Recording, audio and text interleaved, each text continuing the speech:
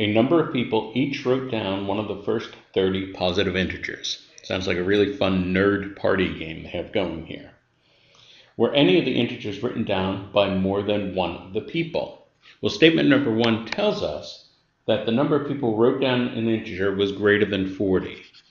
So if there's more than 40 people, well, there's only 30 possibilities. So obviously, some of them are going to have to write down more than one if there are more than 40 of them.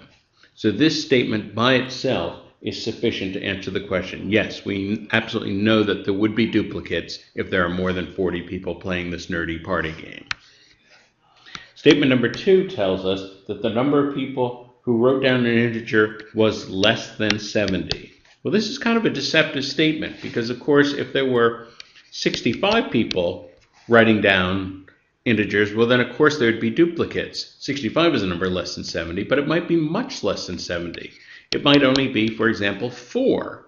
Well, 4 is less than 70. If only 4 people are writing down one of the first 30 positive integers, there's a very good chance that there are not going to be duplicates.